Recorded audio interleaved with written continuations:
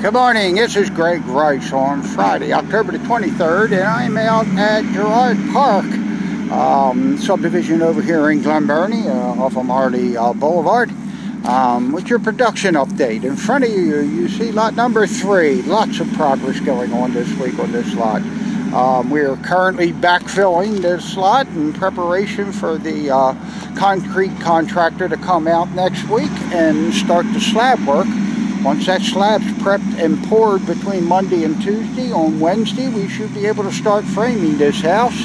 I know we have trusses scheduled to be delivered on Friday, so things are moving on here quite nicely.